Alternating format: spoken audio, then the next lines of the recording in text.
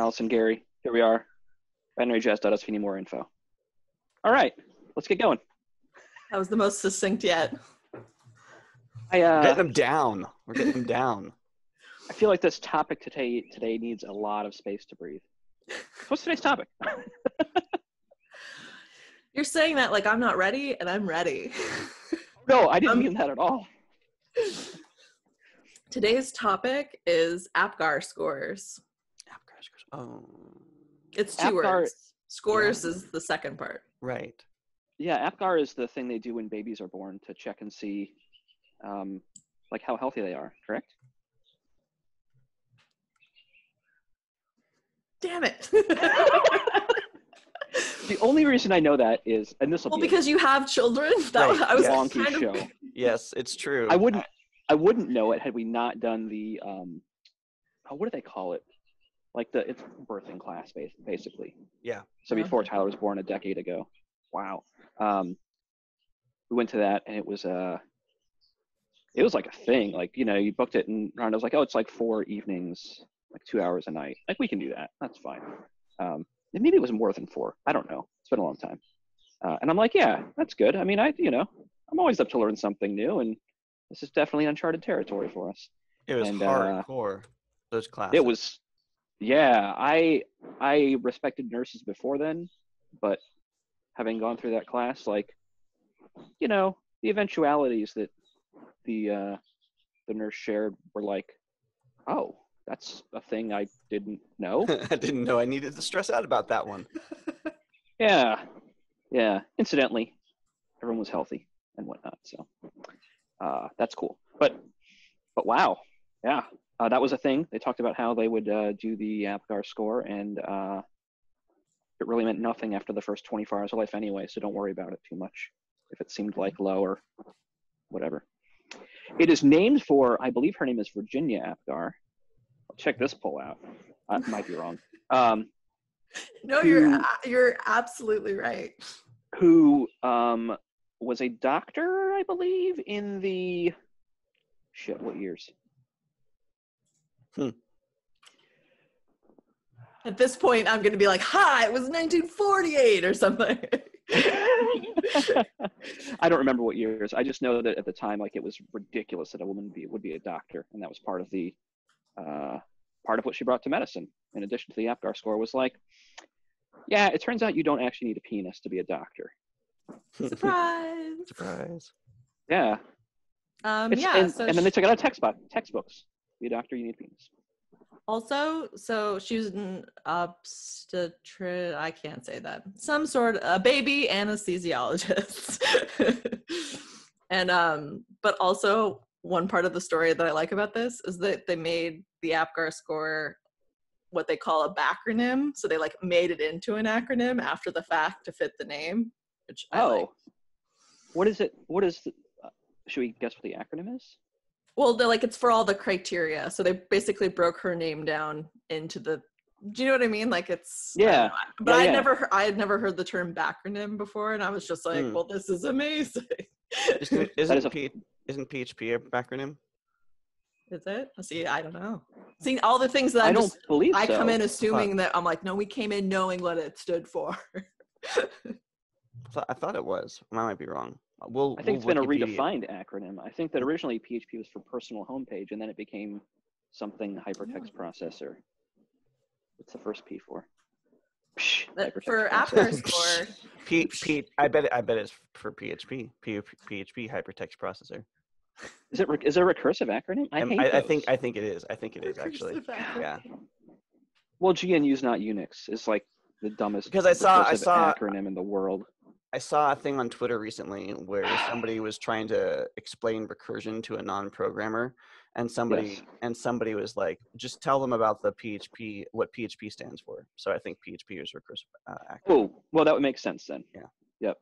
Yeah, I shipped code before we figure out what Apgar stands for. I shipped code recently that had recursion, and I missed one way that we would need to break recursion, Mm-hmm. which, like, recursion is a really fun way to kill a server silently. Yeah. It doesn't throw like an infinite nesting warning or anything. It just stops working and consumes a lot of CPU. Recursion is the reason why we sent an email to 150 people 9 times over the summer. That doesn't sound bad though. If you caught it after 9, that's pretty.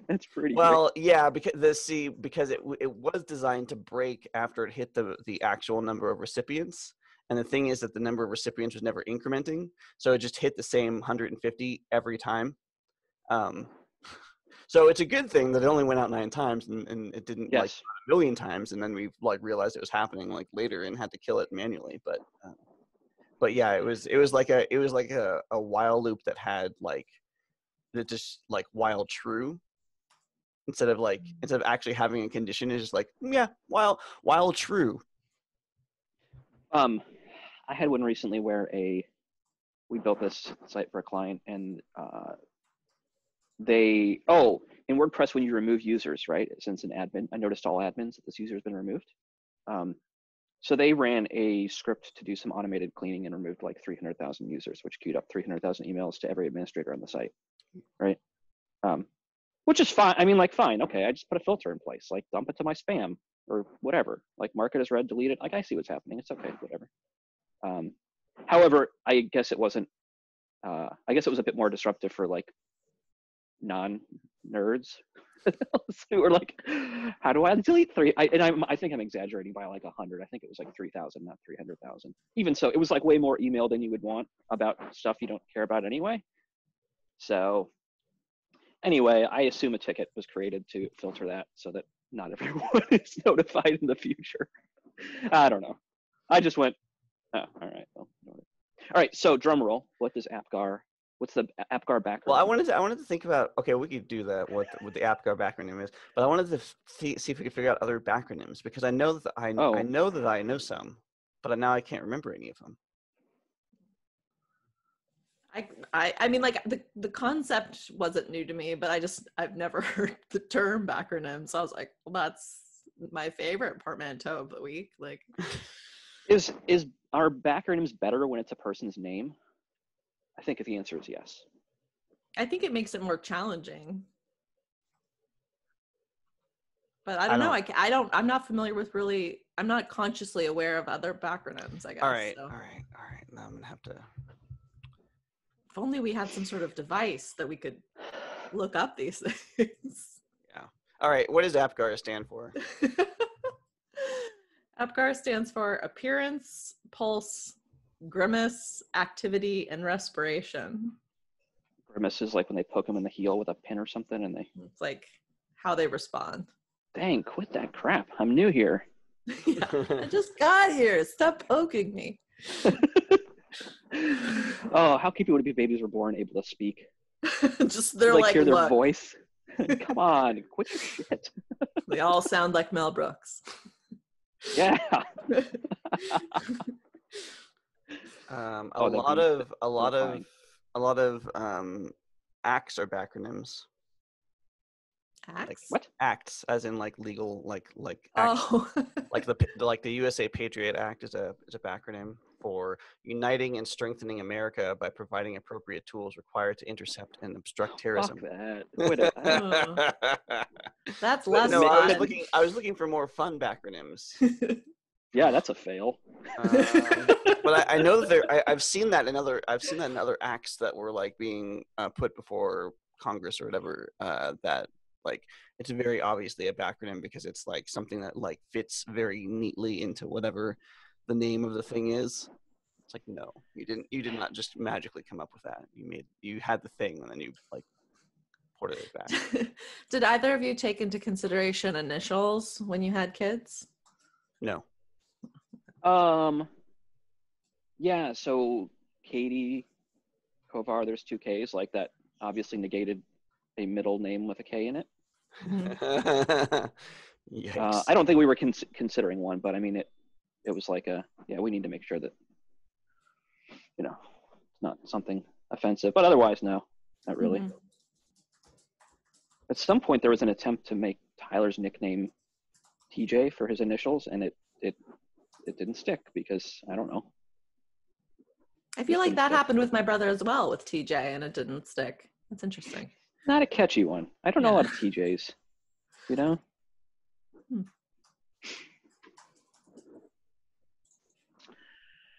So it Still is, waiting for that fun backronym. yeah. It'll occur to you at like 2 a.m. It will. Yeah, I'm not You finding can, anything. and here. you cannot wake us up, but you can post it in Slack.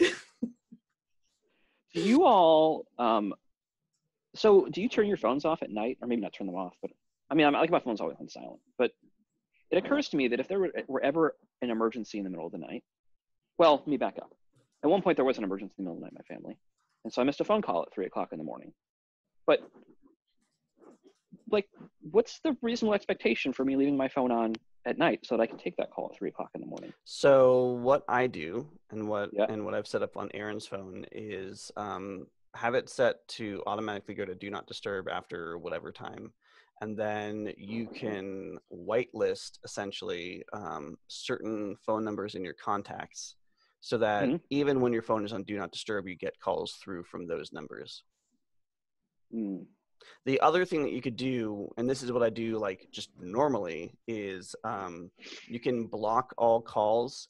I'm assuming you have an iPhone, but I'm assuming you could probably do this on Android too. You can block all calls that are from phone numbers that are not in your contacts. But that sort of requires that everybody in your contacts is a phone number that you care about and not just a phone number that you put there so that the caller ID said the thing that you wanted it to say when it called so that you get the call. Because like, Yeah. obviously when you start doing that, then you have to put numbers in your contacts so that when they call again, you get the call. But I don't want to get a call from my plumber at 3:00 in the morning either. But maybe I don't know you that do I would if say it's an that. emergency. If my plumber is like going through the phone and nobody's answered and they get to me and it's really an emergency, I feel like I'd be okay waking up for that. Okay. You know? Well, that's fair. He's like, I just have to So talk there's to two options somebody. for you. There's two options for you, Gary. You can either block all calls from anybody who's not in your contacts and only get calls from people in your contacts and just leave it that way. Yep. That's what I do normally. Or you can do that, and in addition, when your phone goes into do not disturb, you have to go into the actual contact, and you think it's like add to emergency contacts or something, or something like that, so that when that phone number calls you, then you get it. Oh, you're missing the obvious third option, which is feel guilty for a day or two once every decade that I missed a call at 3 a.m. Mhm. That seems easier. I turn off my phone entirely. There's so but much mental also, overhead with that one. Yeah. I turn off my phone entirely, but also now I'm thinking that I shouldn't. But also I just feel like the types of emergencies that I'm far away from family and stuff. So the type of emergencies that would be happening, I would be of like no use in the middle of the night. Like I'm trying to plan a flight or something. I don't even know. Yeah, but wouldn't you want to know, even if it was like 2:00 in the morning, if like one of your parents had a heart attack and was being rushed to the hospital? Like, wouldn't you rather know that than like wake up in the morning and be like, oh my God, that happened last night and I was asleep? Yeah. So the circumstance I'm thinking of was a death. But I don't even put my phone next to my bed. So like, I don't even know. Like it doesn't go into that room. I'm horrible with my phone. I'm just realizing this now.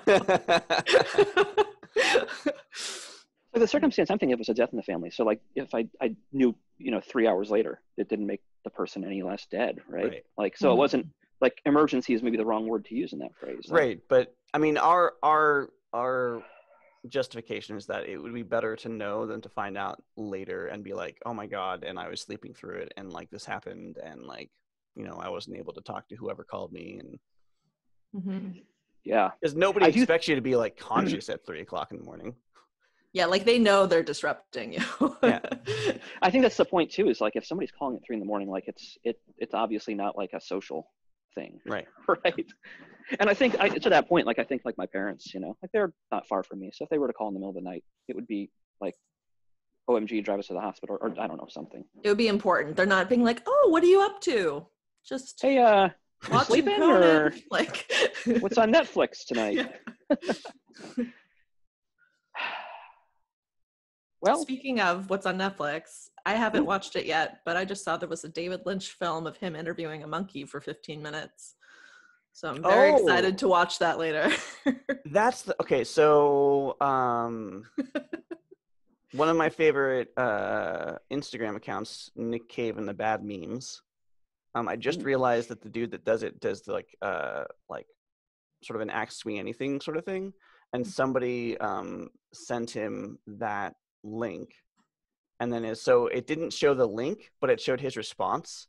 And I was like, what is he like? Because it was obviously a David Lynch thing. It was like, here, look at this David Lynch thing. And he's like, oh my God, what was that? And I was like, what is he watching? So now I know, now I have context. Now I can go back and find it. Okay, good. How does the interview go? I haven't seen You it. haven't watched it. Yeah. No, okay, it's on my list, and I was like, oh, this is going to be probably the best 15 minutes of my day. No offense, everybody. You just can't beat David Lynch interviewing a monkey. Sorry. No, I mean, I think the monkey just by itself would beat the two of us. So if you had the opportunity to spend 15 minutes with the monkey or 15 minutes with us, you would take the monkey, is what you're saying, Chris? I'm saying the monkey is not going to disappoint. Are we disappointed? Like point blank, the monkey is always going to be a source of entertainment. Have you met a monkey, Gary? Ouch. Gary, we have to step it up. Really?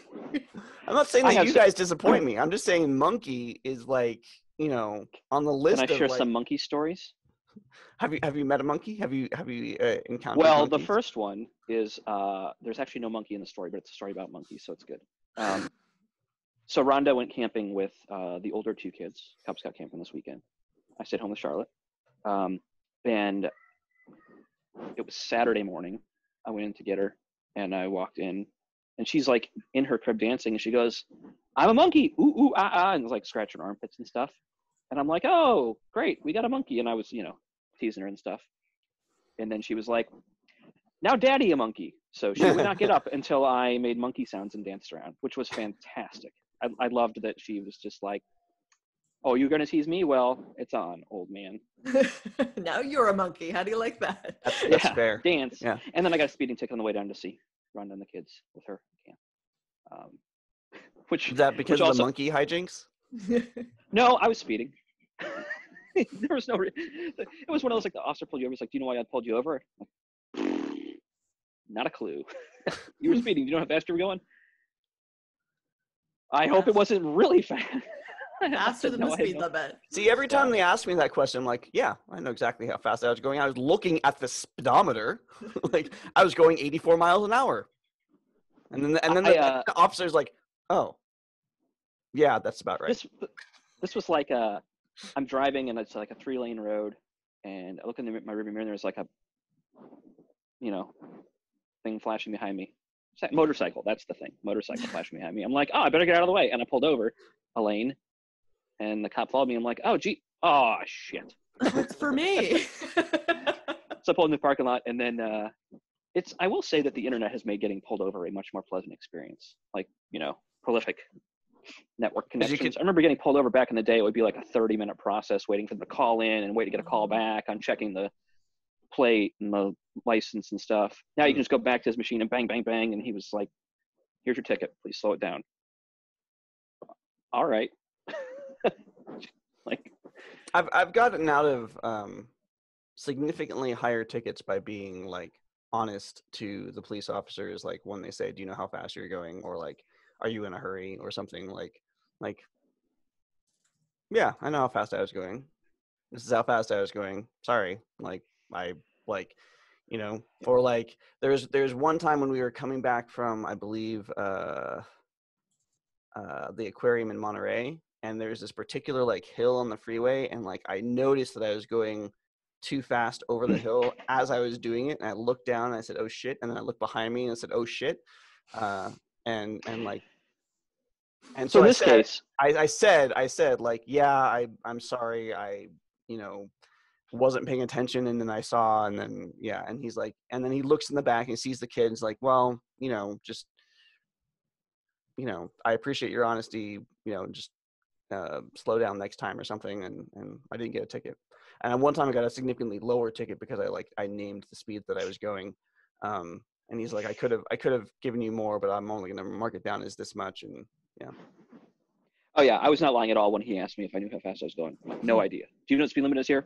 Also, no. Like, I was deep in thought about. I was deep in yes. Space. Yes. I was deep in thought about Skylab.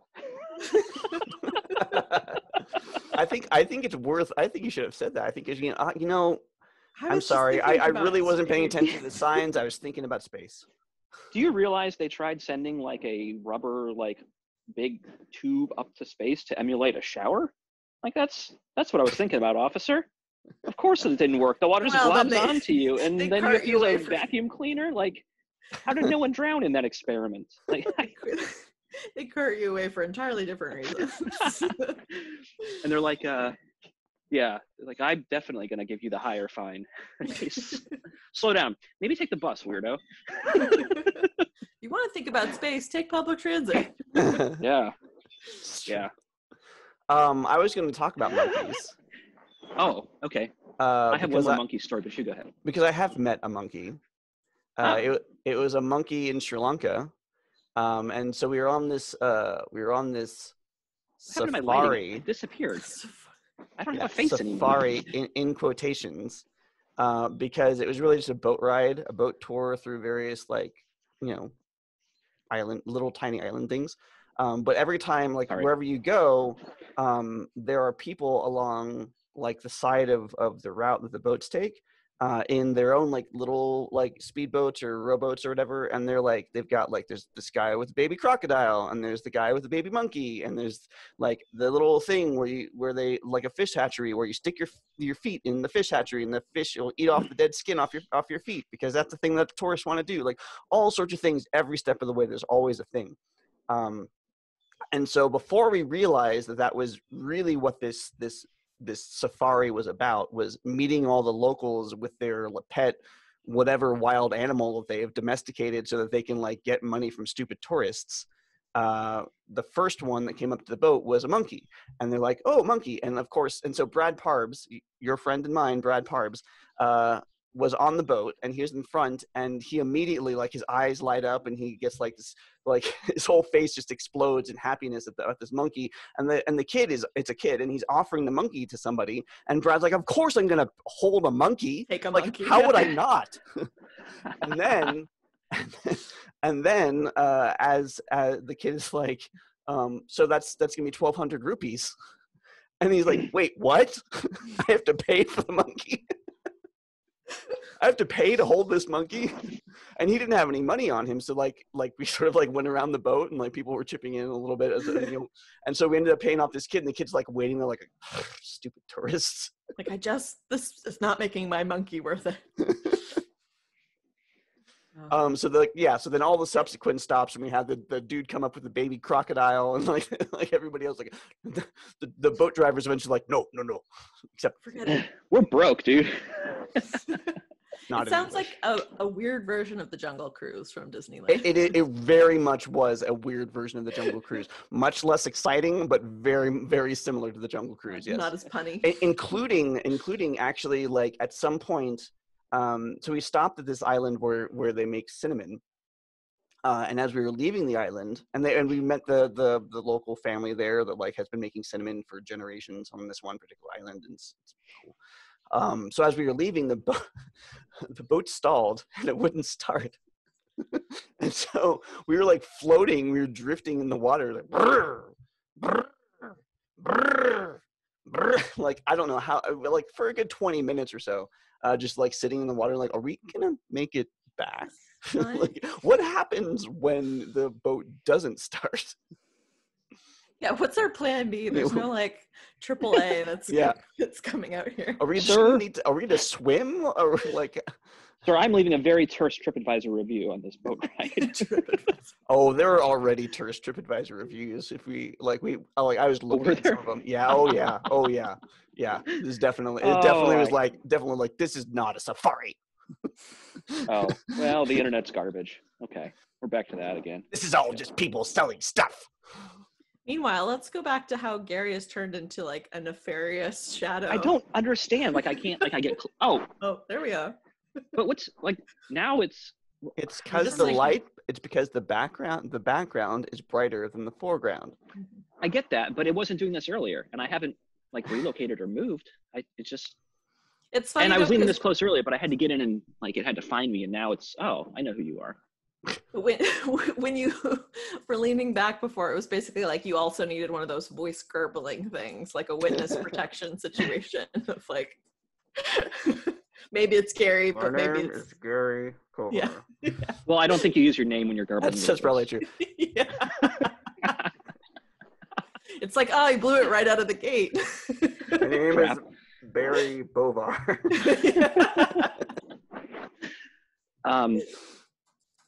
I don't want to tell my monkey story now because yours is better.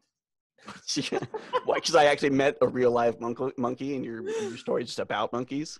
The city I grew up in had it was when I was a kid, it was called the Chimp Farm, and they rescued monkeys and chimpanzees and other animals. I mean, really any kind of animal that had been in. Rescued from where?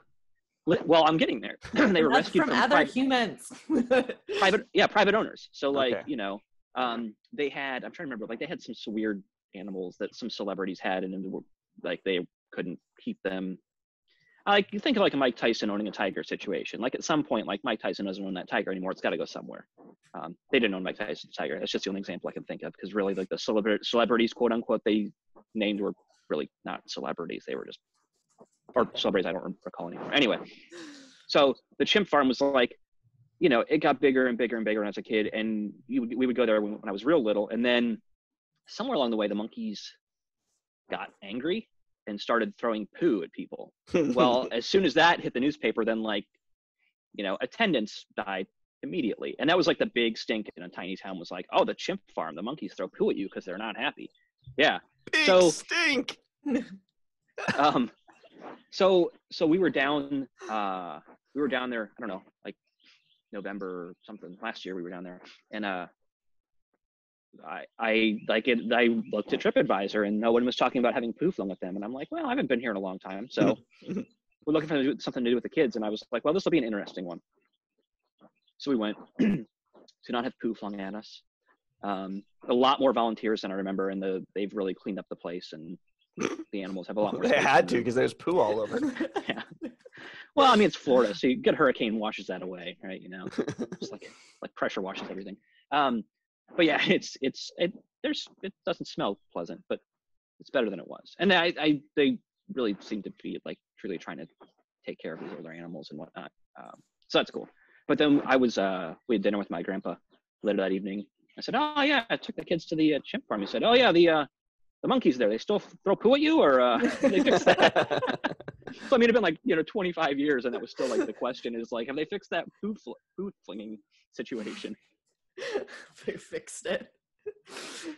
It's anyway, I don't think it's called the Chimp Farm anymore. I think it's called like the Pinellas County Primate Sanctuary or something. Yeah, that sounds a lot I would think that the Chimp good Farm rebranding is probably a little bit speciesist.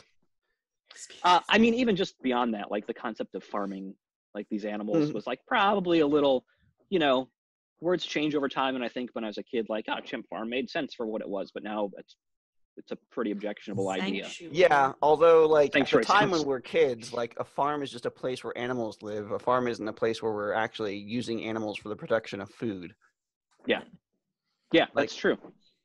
I don't know if my parents thought the name Chimp Farm was somewhat on the nose or not, but I doubt it. I think it was just a place. And now it's there, and I think it was crazy. Not crazy. I think it was like $50 for the family to go, which, I think it was like 50 cents an animal. I don't know. I wouldn't towards a consider good that, thing, so that's good. consider that crazy expensive. There's lots of museums and stuff that we've gone to that are far more than $50 for the entire family. Yeah, well, I will say it was not worth the $50. Okay. Like there were museums that I know of in the area I would have paid more and been a lot more. So what been you're there a lot saying is it's longer. expensive for what it is. which is basically Yes, that's yes. a place And to that have no has- poop flung at I know you? you had the privilege of I mean- not having poop flung at you. Look, maybe It's a deal. yeah, maybe that would have added to the experience if we had to dodge poo. I would have felt like I got my That's what I money's worth. thought. That's what I thought you was going to happen in that story. It was like they started throwing poo, attendance went up, people loved it. I was looking for that part of the story too. Like I was looking for the attendance skyrocketing after the monkeys started flinging poo. But I So guess it makes more sense that people would not go. I mean, yeah. So you're familiar with like the rails to trails idea, right? Like you take like old railroads and they get turned into hiking or biking trails. Mhm. So the entire length of the county, Pinellas County, there was a old railroad track that I don't know. I rode in the train once when I was a kid, and it was like we're gonna run it one more time before we shut down this rail, and it was probably 1985 or something, and it was a crappy train, like very crappy train. Anyway, they replaced the railroad with this long trail. I don't know how long the county is. I would guess it's got to be 40 miles north to south. And the trail goes right behind the chimp farm, what was at the time the chimp farm. So fortunately, they were not facing the trail. Someone was getting poo flung at them on the trail. But when you rode by, the monkeys heard people back there and were yelling and screaming. And so that was always a fun part to ride through because it was, like through like swamp flats of Florida. And on the one side, it's like, marshy and stuff. On the other side, there's monkeys hollering at you. It felt like you had traveled somewhere very exotic as opposed to, a quarter mile south of Klosterman Boulevard in Tarpon Springs.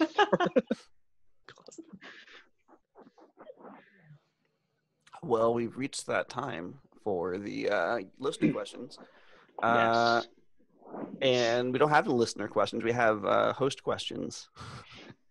But it's hosts plural now, at least, instead of being just Allison questions. So we'll do one of Allison. Did we not finish up my questions last time? We didn't finish up your questions. We only did 2. Did you submit questions? I haven't. So I just asked my questions.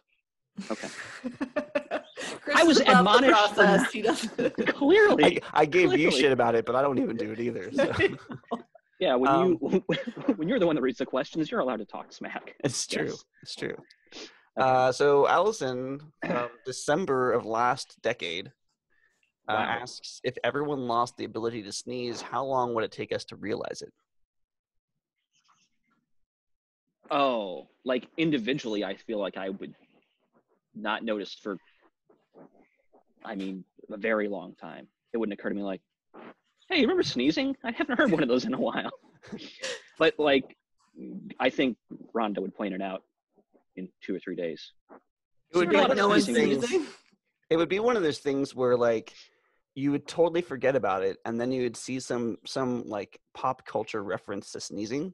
Like somebody talks about it in a movie, or somebody sneezes in a movie. I mean, sneezing in a movie doesn't happen very often either, but like every once in a while there'll be something to be like, wait a second, what just happened? What was that? And you'll be like, wait, that was a thing we used to do. What happened to that? Or like when you get sick, if you just didn't sneeze, like you just, I don't know. It's a specific type of sickness though to sneeze. So Ugh. I wonder, I wonder if we'd have the same reaction to like seeing a payphone in a movie. People like putting a coin in there, like, why are they doing that? oh, yeah. What's that thing that they're putting money into? What is Why are they kicking their head forward and making a sound really loudly? Spitting everywhere. That's weird. Yeah, but Some can people you do it can you multiple imagine? times. Can you imagine if I don't know if there's any movies with actual phone freaking, but like that, communicating that in a film to modern audiences who doesn't know what a phone is, that's not this thing. Like, I mean, my God. Yeah. You would have to start off with some kind of way to explain how old wired phones worked. Right. You know? And you have, and like that's all predicated on the sound that it makes when the coin goes into the machine. So Yeah.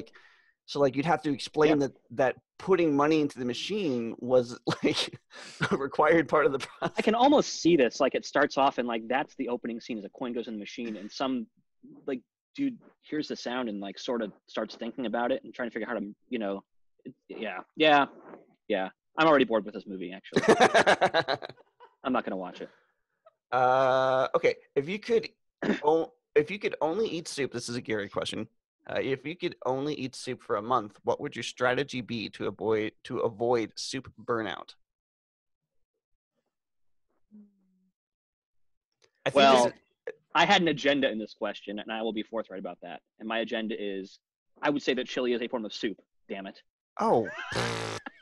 No, I mean, I suppose it depends. As are stews. No. I think stews are. I think chili is its own thing. Yeah. That's so crazy to me. Because stews are like a chunky soup. Yeah. Yeah. I would say that the strategy to avoid soup burnout is obviously to have a different soup every night of the month, or to like cycle through a couple different soups. Yeah. What I would do is make like 5 huge batches of soup, right, and then do the thing where you like separate them into like single servings in bags and freeze them, and then you just grab your appropriate soup every day. I must have been hungry when I wrote this, because now I just I'm like, wow, I'm gonna go inside and have a bowl of soup. I think we have tomato. Also, can you like pair it with things? Because I would pair it with like different breads or like different somethings. Doesn't that like sound crackers good? Or something? We had we made soup last night, so I actually have soup waiting for me, and cornbread. Chris wins again. I know, right? We did grilled cheese and tomato soup. It's like a kind of a standard in our house from time to time, and the kids love it. Rhonda and I love it. Yeah. I used to like that when I could eat gluten and cheese. Yeah. Now it's just tomato soup. No, it's just like, well, there's tomato soup, but that's kind of disappointing. Is it though? I think that there's a lot. I think tomato soup is like a great. There are some tomato soups that can be really, really good, but like I do think that it pairs well with other things, and like not having the other things that it pairs well with is a letdown. Okay. Yeah, I think the things that I would suggest to pairing it with would all contain gluten. So. Also, some people don't really believe soup is a meal. Yeah, that's bullshit. They're wrong. I'm not naming names, but in my household, some people have said soup is for sick people. What? Oh dang! I love soup. Yeah. In the final I'm really 2 happy minutes, with a soup dinner. Yeah. In the final 2 minutes, we can address the phrase "guilty pleasure" is used to describe when someone likes a form of entertainment that is not universally well regarded. What would be a better name for this? Oh, I have so many thoughts about this. I can't do it in 2 minutes.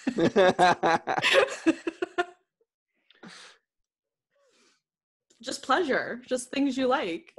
I think that's fair. Yeah. Why does it have to be guilty?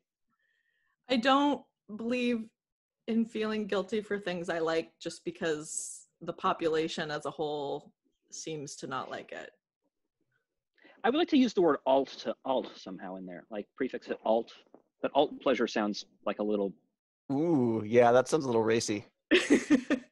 I mean, yeah, I guess I should prefix this with like, as long as it's not like harming anyone or like subversive in some way that's like harmful. Right, Taylor Swift is my guilty pleasure, but like her music, so that's. But why is it? But what is it guilty because you're like not supposed to, or like? Because he's a boy.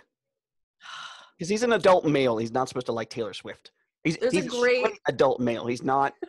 Like, I think that's all the more reason. I feel like that's her real niche, and no one's talking about it. I love that. I mean, that's the whole context of the idea of a guilty pleasure is that you don't fit into the box that we have built around this thing. But I immediately feel like I need to explain why, because it's more than just like I like it, right? And that I think inherently is part of that being a guilty pleasure, that there is like an expectation that I need to justify it, and I can, but I'm not going to. Because you shouldn't need to.